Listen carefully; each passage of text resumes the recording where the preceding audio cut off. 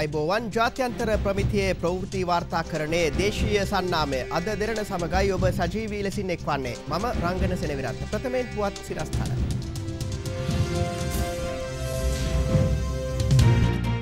ජාතික සමගිය ඇති කරන හැටි අගමැති කියයි ශාලාව සිද්ධිය ගැන 42 දෙනෙකුගෙන් CID ප්‍රශ්න කරයි අපේ එකමුතුකමේ සවිය කෝටි 20ට ලං වෙයි මොහමඩ් අලි අවසන් ගමන් යයි ශ්‍රී ලංකාවෙන් සාර්ථක ප්‍රතිචාරයක් shot that'll be 4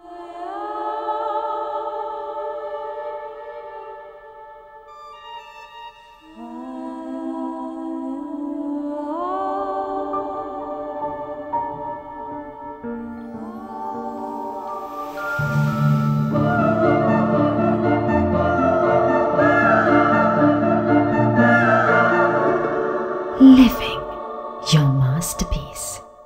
Rossell, eternal elegance.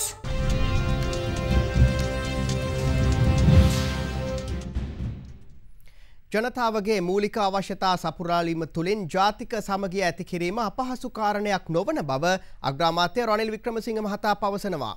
නැගෙනහිර පළාත් සභාවේ පැවති රැස්වීමක් අමතමින් අග්‍රාමාත්‍යවරයා මේ අදහස් පළ කළා. නැගෙනහිර පළාතේ ඉදිරි සංවර්ධන කටයුතු සම්බන්ධයෙන් සාකච්ඡා කිරීම සඳහා අග්‍රාමාත්‍ය රනිල් වික්‍රමසිංහ මහතාගේ ප්‍රධානත්වයෙන් මෙම රැස්වීමක් ඇඳවා තිබුණා.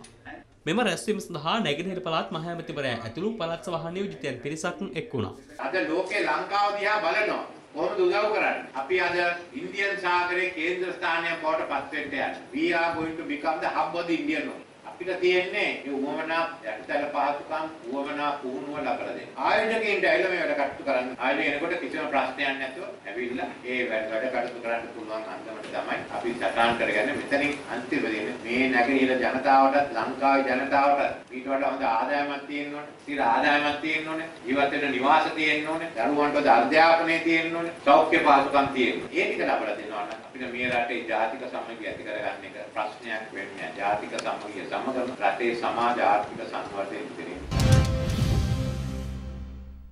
එක්සත් ජනතා නිදහස් සන්ධානයේ විධායක සභාව ඊයේ පස්වරුවේ රැස් වුණා. ඒ ජනාධිපති නිල නිවසේදී. එක්සත් ජනතා නිදහස් සන්ධානයේ විධායක සභාව ඊයේ පස්වරුවේ කොළඹ 7 මහගමසේකර මාවතේ පිහිටි ජනාධිපති නිල නිවසේදී රැස් වුණා. පැය 3කට ආසන්න කාලයක් පැවති මෙම සාකච්ඡාව සඳහා සන්ධාන මහලේකම් අමාත්‍ය බහින්ද අමරවීර මහතා ඇතුළු ශ්‍රී ලංකා නිදහස් පක්ෂයේ විධායක කමිටු සමාජිකයින් රැසක් එක්ව සිටියා. එක්සත් ජනතා නිදහස් සන්ධානයට එකට එකතු වෙලා ඉදිරි දේශපාලනය කරන්න කැමති දේශපාලන පක්ෂ ගණනාවක් එවැනි ඉල්ලීම් කරලා තිබුණා. ඒ ඉල්ලීම් අනුව ඔවුන්ගේ සමග සාකච්ඡා කරලා තියෙන මේ වෙන විටත් ඉදිරියට තවදුරටත් සාකච්ඡා කළා. ඔවුන් එක්සත් ජනතා නිදහස් සන්ධානයේ ප්‍රතිපත්තිය හා දර්ශනය පිළිගන්නව නම් අවපොත්තාගේ විසුමක් තුල ඒ උදවියත් සන්ධානයට බඳව ගන්නට අද දවසේ ප්‍රධාන වශයෙන් තීන්දුව කළා. ඒක ඩග්ලස් සේවානන්ද මහත්මයාගේ EPDP පක්ෂය, ඒ වගේම තොණ්ඩවන් මහත්මයාගේ කොංග්‍රස්, ඒ වගේම අතාඋල්ල මහත්මයා, ඒ වගේ තවත් පක්ෂ රාශියක් එකඟතාවයේ පර කරලා තියෙනවා. අද විධායක සභාව තීන්දුව කරා විශේෂයෙන් මේ පක්ෂත් එක්ක අපේ සන්ධානය තවත් ශක්තිමත් කරගෙන ඉස්සරහට යන්න. සන්ධාන නායකයන් කියන්නේ එතකොට සන්ධාන ඉස්සර හිටිය අපි මතකයි විමල් වීරවංශලා ගම. නෑ ඒගොල්ල නෑ. පුළුල් සන්ධානයක් ගොඩනගනවා. ඒකට ඒකාබද්ධ විපක්ෂයේ සම්බන්ධ කවුරුත්ම ඇවිල්ලා නැද්ද? හිටියා මේ ඒකාබද්ධ විපක්ෂය කියලා එකක් නෑනේ. දැන් තියෙනවද එහෙම? බෝඩ් එකක් ගහගෙන ඉන්නවා. දෙතුන් දෙනෙක් ඉන්නවනේ. දැන් ඒ කියන්නේ මර්වින් තිල්ල මහත්තයත් ඒකාබද්ධ විපක්ෂය කියනවා. අනිත් පැත්තත් ඒකාබද්ධ විපක්ෂය කියනවා. ඉතින් මන් දන්නේ ඒක දැන් අපි කියන්නේ අපේ ශ්‍රී ලංකාවේ දස් පක්ෂයේ සන්ධානයේ කට්ටියක් ඒ පැතිවලත් තියෙනවා. එහෙම ප්‍රශ්න. විශ්වාස භංගය එහෙම ගැන මොකද කතා කරන්නේ? විශ්වාස භංගය ගැන කතා කරේ නෑ. වාහන මිල වැඩිවීම ඒව ගැන කතා වුණේ නැද්ද? මේ රටේ ජනතාවගේ ප්‍රධාන ප්‍රශ්නය වාහන මිල වැඩිවීම. දැන් ඉතින් වාහන මිල වැඩිවීම අද ජනමාධ්‍යවලත් රටේ ජනතාවගේ ප්‍රධාන පක්ෂය වීම ගැන මම නම් පෞද්ගලිකව සතුටු වෙනවා. ඇමතිවරු වාහන ගෙන්නන්න දාලා තියෙනවා නාස්තියවම කරන්නේ. ජනාධිපතිතුමා අගමැතිතුමා සහ අපි සාකච්ඡාවක් කරා මේ පිළිබඳව පසුගිය අවස්ථාවේ. අපි තීන්දුවකට එළඹුණා මේ තිබෙන ගම්වතුර තත්ත්වය පිළිබඳව අවධානය යොමු කළා. ඒ වගේම ශාලා ප්‍රදේශයේ ඇති වෙච්ච හමුදා කඳවුරේ ඒ විනාශයේ වුණු ජනතාව පිළිබඳව කල්පනා කරලා මේ වාහන ගැනීම නතර කරලා පළමුව ඒ අය යථා තත්ත්වයටපත් කරලා දෙවනුව අමාත්‍යාංශ වලට වාහන ලබා දෙන්න. රජය කෙරෙහි තැබූ විශ්වාසය බිඳ වැටෙමින් පවතින බව උතුරු පළාත් ප්‍රධාන අමාත්‍ය CV විග්නේශ්වරන් මහතා පවසනවා. උතුරු නැගෙනහිර පළාත්වලට ෆෙඩරල් පාලන ක්‍රමයක් ලබා දීම ඇතුළු ඉල්ලීම් කිහිපයක් සම්බන්ධයෙන් රජයට ඉදිරිපත් කළ යෝජනාවලට ප්‍රතිචාරයක් නොමැති වීම හේතුවෙන් මෙලෙස රජය සම්බන්ධයෙන් විශ්වාසය බිඳ වැටී ඇති බවයි ඔහු පවසන්නේ. ඊයේ දිනේ බ්‍රිතාන්‍ය මහ කොමසාරිස්වරයා යාපනයේ දිසා විනිසුරුවරයා ඇතුළු රාජ්‍ය නිලධාරීන් පිරිසක් හමු වී සාකච්ඡා පැවැත්වූ අවස්ථාවේ උතුරු පළාත් මහ ඇමති සී.වී. විග්නේශ්වරන් මහතා මේ බව ප්‍රකාශ කර තිබෙනවා. දෙමළ දේශපාලන සිරකරුවන්ගේ ප්‍රශ්නයට මෙන්ම උතුරේ දෙමළ වැසියන්ට අයත් ඉඩම් සම්බන්ධයෙන් වූ ගැටලුවලට රජයෙන් මෙතෙක් විසඳුමක් ලැබී නොමැති බවද බ්‍රිතාන්‍ය මහ කොමසාරිස්වරයා හමුවේ සී.වී. විග්නේශ්වරන් මහතා ප්‍රකාශ කර ඇති බව සඳහන්. මෙම ගැටලු විසඳා ගැනීමට බ්‍රිතාන්‍ය රජය මැදිහත් වී ශ්‍රී ලංකා රජයට බලපෑම් එල්ල කරන ලෙසට විග්නේශ්වරන් මහතා මහ කොමසාරිස්වරයාගෙන් ඉල්ලා තිබෙනවා. මේ අතර ප්‍රධාන අමාත්‍යවරයා වවුනියාවේදී පවසා ඇත්තේ කොස්ගම හමුදා කඳවුරේ ආයුධ ගබඩාවේ පිපිරීම ගැන සලකා බලන විට යාපනයේ මයිලිටි හමුදා කඳවුර තුළ ඒ අන්දමින් ඇති අවි ගබඩාව සමග කඳවුරද ඉවත් කළ යුතු බවයි. ජනතාව වෙසෙන තැන්වල අවි ගබඩා සමග කඳවුරු පිහිටුවීම ජනතාවගේ ජීවිතවලට විශාල අවදානමක් බවද ප්‍රධාන අමාත්‍යවරයා පවසනවා.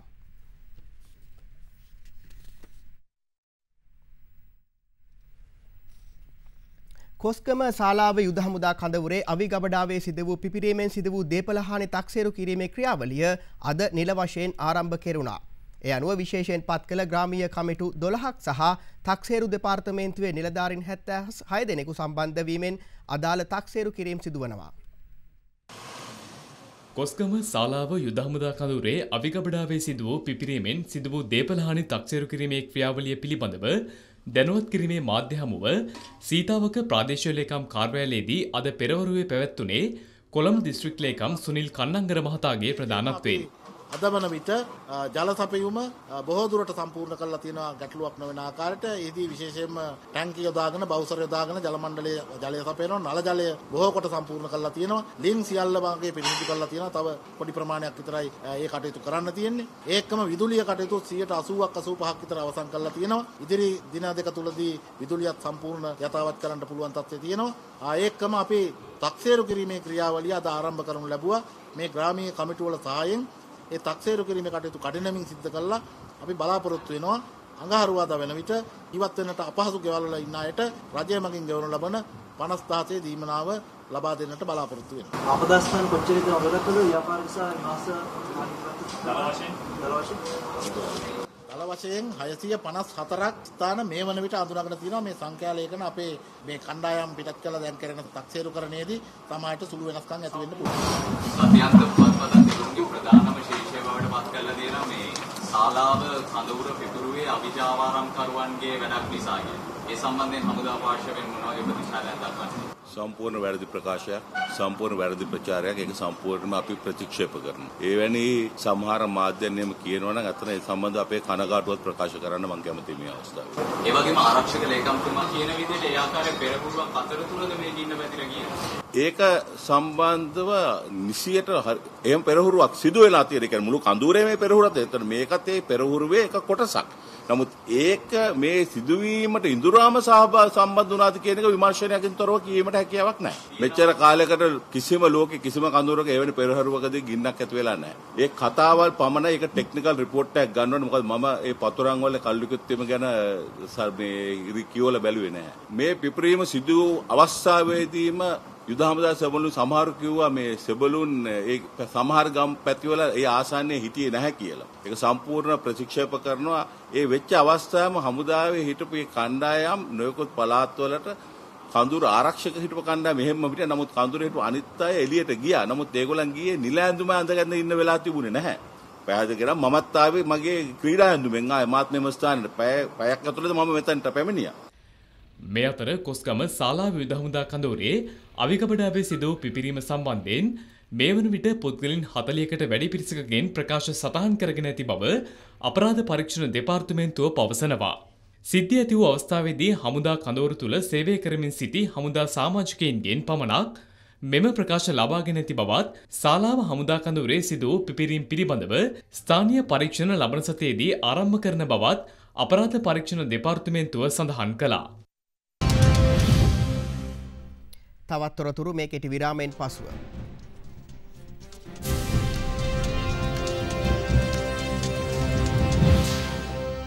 Discover a secret of the most luxurious kind. A secret that pampers you with the freshest, juiciest extracts from nature. and the finest French ingredients. World-class natural beauty care. Sari, it's a secret.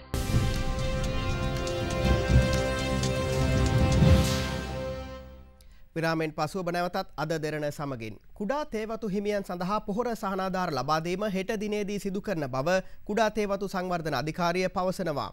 එම අධිකාරියේ සභාපති විජේරත්න දේවගිදර මහතා පැවසුවේ ඒ සඳහා වන නිල උත්සවය හෙට දිනේ ගාල්ල දිස්ත්‍රික්කයේදී පැවැත්වීමට සියලු කටයුතු සූදානම් කර ඇති බවයි.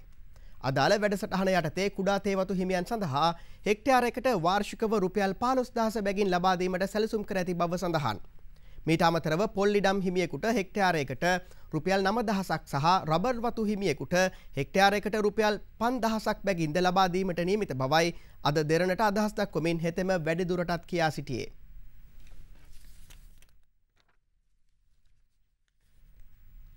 වැඩි මිලට සිමෙන්ති විකුණන වෙළඳුන්ට එරෙහිව නීතිමය පියවර ගන්නා බව පාරිභෝගික කටයුතු පිළිබඳ අධිකාරිය පවසනවා. එම අධිකාරියේ සභාපති හසිත තිලකරත්න මහතා පැවසුවේ මේ වන විටත් පොළොන්නරුව වවුනියාව ඇතුළු දිවයිනේ ප්‍රදේශ කිහිපයකින්ම සිමෙන්ති වැඩි මිලට විකුණු පුද්ගලයින්ට එරෙහිව නීතිමය පියවර ගෙන ඇති බවයි. සිමෙන්ති නිෂ්පාදන සමාගම් කිහිපයක ඉල්ලීම මත පාරිභෝගික කටයුතු පිළිබඳ අධිකාරිය විසින් සිමෙන්ති මිල වැඩි කිරීම සඳහා පසුගියදා අවසර ලබා දුන්නා. ඒ අනුව පසුගිය පළවනදා සිට රුපියල් 870ක්ව පැවති සිමෙන්ති මිල රුපියල් 970ක් දක්වා ඉහළ නැංවීමට සමාගම් කිහිපයකට අවසර ලබා දී තිබුණා. කෙසේ වෙතත් පසුගිය පළමුවනදාට පෙර ඇසුරුම් කරන ලද සිමෙන්ති සඳහා එම මිල ගණන් අදාළ නොවන බවද පාරිභෝගික කටයුතු පිළිබඳ අධිකාරිය අවධාරණය කරනවා.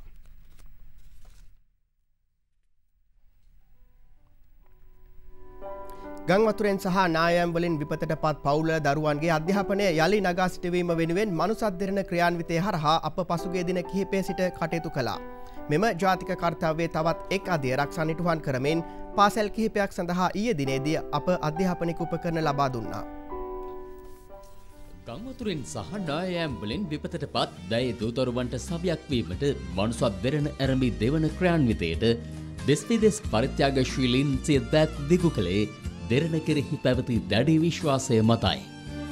එලෙස ලැබුණු ආධාර කැලණිය අධ්‍යාපන කලාපයේ විපතට පත් පාසල් රැසක දරුවන් 14000කට පමණ ලබා දීමට අප පසුගියදා කටයුතු කළා.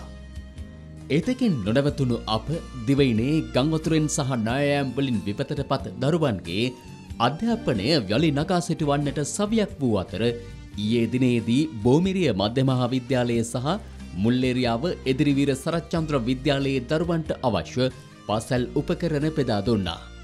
මෙම සත්කාරය සඳහා ඕස්ට්‍රේලියාවේ මෙල්බර්න් නුවර වෙසෙන ශ්‍රී ලාංකිකයින්ගේ එකමුතුව ෆ්ලඩ් රිලිෆ් සංවිධානය සහ ඉතාලියේ වෙනිස් නුවර වෙසෙන ශ්‍රී ලාංකික ජනතාව අප සමග අත්වැල් බැඳගත්තා. මනුසත් දෙරණ සියල්ලට ප්‍රථම මිනිස්කම.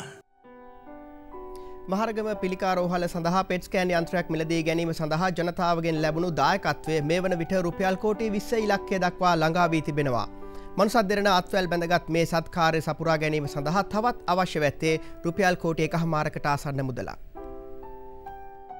මහරගම පිළිකාරෝහලට පැමිණෙන රෝගීන්ගේ පිළිකාවේ ස්වභාවය හඳුනා ගැනීමටත් පසු විපරම් ප්‍රතිකාර සඳහා පෙට් ස්කෑන් යන්ත්‍රයක් නොමැතිකමින් රෝගීන් මුහුණ දෙන දහසකුත් ගැටලුවලට විසඳුමක් ලෙස එම යන්ත්‍රයක් මිලදී ගැනීමට රෝහල තීන්දුව කළේ මහජන සහය ඇතිවයි. ඒ මහකුත් සත්කාරය සමග මනුසත් දෙරණ අත්වැල් බැඳගත් අතර ඉන් පසුව ලොව පුරා ජනතාව වැල නොකැඩීමේ සඳහා මූල්‍යමය දායකත්වය ලබා දුන්නා. රුපියල් කෝටි 20ක් වටිනා පෙට් ස්කෑන් යන්ත්‍රය සඳහා මාස 3කටත් අඩු කාලයක් යන්නටත් පෙර එකතු වූ මුදල රුපියල් 18 කෝටි දසලක්ෂ 6914ක්. අවසන් ඉලක්කය සපුරා ගැනීම වෙනුවෙන් මහරගම පිළිකා ආයතනය නමින් විවෘත කර ඇති ලංකා බැංකුවේ මහරගම ශාඛාවේ 712750.6 දරණ ගිණුමට පරිත්‍යාගශීලී ඔබගේ දායකත්වයේ තවදුරටත් ලබා දීමෙන් මෙරට දහස් සංඛ්‍යාත පිළිකා රෝගීන් සුවපත් කිරීමේ කාර්යයට ඔබටත් දායක විය හැකියි. අපේ එකමුතුකමේ සවිය මේ වන විට රුපියල් 18 කෝටි දසලක්ෂ 6914යි ශත 41යි. රූපවාහිනී සහ ගුවන්විදුලි සංඛ්‍යාත මහජන දේපලක් බැවින් ඒවා අවභාවිතය වැළැක්වීම සඳහා නියාමන අධිකාරියක අවශ්‍යතාව මතුව ඇතැයි රජයේ ප්‍රවෘත්ති අධ්‍යක්ෂ ජනරාල් ආචාර්ය රංග කලන්සූරිය මහතා පවසනවා. ඊයේ කොළඹ තර්සන් විද්‍යාලීය මාධ්‍ය දිනය අමතමින් ඔහු මේ බව සඳහන් කළා. කොළඹ තර්ස්ටන් විද්‍යාලීය මාධ්‍ය දිනයේ ප්‍රධාන ආරාධිත අමුත්තා වශයෙන් රජයේ ප්‍රවෘත්ති දෙපාර්තමේන්තුවේ අධ්‍යක්ෂ ජනරාල් ආචාර්ය රංග කලන්සූරිය මහතා ඇතුළු පිරිසක් එක්ව සිටියා. वर्ष 1963 පෙබරවාරි මාස 23 වන දින මෙලොව එළිය දුටු විපුල් ධර්මප්‍රිය ජයසේකර නම් වූ සජීවී රූපවාහිනියක ස්ථාන ඉදිරිපත් කිරීම කන්ස්ටාන්ෂය KH ඉසුරු අනුපම ගායන නෙට්ටකේ රූපවාහිනිය ප්‍රවෘත්ති ඉදිරිපත් කිරීම පුවත්පත් කාඩල් කරණාංශ පුවත්පත් මාධ්‍ය වගේ නෙමෙයි විකාශන මාධ්‍ය. පුවත්පත් මාධ්‍ය ප්‍රෙස් එකක් අරගෙන මාධ්‍යවේදී 3 දෙනෙක් හය කළා පත්‍රයක් ගහන්න පුළුවන් ව්‍යාපාර ලියාපදිංචි යටතේ. හැබැයි රූපවාහිනී ගුවන්විදුලියක් පටන් ගන්නව නම් ලයිසන් එකක් ගන්න ඕනේ. පරිසරයේ තියෙන තරංග මහජන දේපලක්. එහෙමනම් මහජන දේපලයිදී මහජනතාවට. මහජනතාව වෙනුවෙන් ඒක පාලනය කරන්නේ, ඒක නියාමනය කරන්නේ ආණ්ඩුව. එහෙනම් ආණ්ඩුවෙන් අවසරයක් ගන්න ඕනේ විකාශන බලපත්‍රයක් කියලා. ඒ ජනතාවට අයිති තරංගමාලා පාවිච්චි කරලා පිස්සු රටන්න දෙන්න බෑ. ඒ නිසා ආණ්ඩුවක් විදියට රජයකට අයිතියක් තියෙනවා ඒවට මැදිහත් වෙන්න. හොඳ සමාජ වටිනාකමක් තියෙන වැඩසටහන් ඉදිරිපත් කරනවා කියන සහතිකයේ සහිතව තමයි මේ ආයතන හැම එකක්ම ලයිසන් ගන්නෙ. ওই ලයිසන් දීමේ ක්‍රමවේදයේ තියෙනවා අධ්‍යාපන වැඩසටහන් තිබිය යුතුමයි. ඔබේ අධ්‍යාපනයට අදාළ එක වැඩසටහනක් යනවද නාලිකාවක? ඒ නිසා තමයි දැන් ওই විකාශන අධිකාරියක් ගැන කතා බහක් එන්නේ. නියාමන අධිකාරියක්. ඒක මාධ්‍යවේදියෙක් විදිහට මමත් විරුද්ධයි ආණ්ඩුව මැදිහත් වෙනවට. තවත් පුවත් කිහිපයක් සමගින් සිව් දෙස විශේෂාංගය දැන්.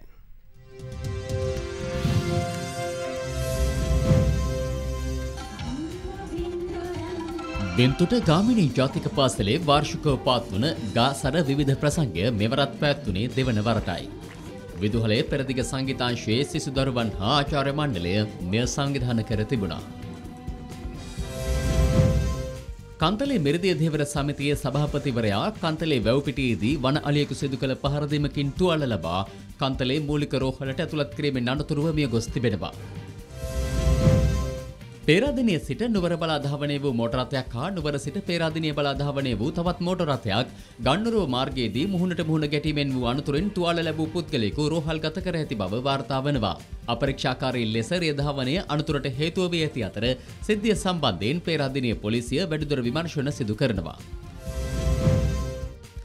දක්ෂිණ අධිවේගී මාර්ගයේ ධාවනය වෙමින් තිබූ කැබ් රථයක් පානදුර ගැලණිගම හෝමාරුව අතරතුරදී මාර්ගයේ නිවතට පැන ආරක්ෂිත වැටෙහි ගැටි අනතුරට පත්ව තිබෙනවා. රියදුරට රථයේ වේගය පාලනය කරගත නොහැකි වීම අනතුරට හේතුව බවයි වාර්තා වන්නේ. මඩකලපුව මාවඩිවෙම්බු ප්‍රදේශයේ ආබාධිත පුද්ගලයන් වෙනුවෙන් ඉදිකර ඇති මධ්‍යස්ථානයේ වාර්ෂිකව පවත්වනු ලබන ක්‍රීඩා උත්සවය ශිවානන්ද ක්‍රීඩා පිටියේදී පැවැත්වුණා. කලාත්මක හැඩයකින් නිමවුණු මූල පද්ධතියක් සහිත බෝපැලයක් නොච්චා ගම ඉහළ වැටියාව ප්‍රදේශයේ නිවසකින් හමු වී තිබෙනවා.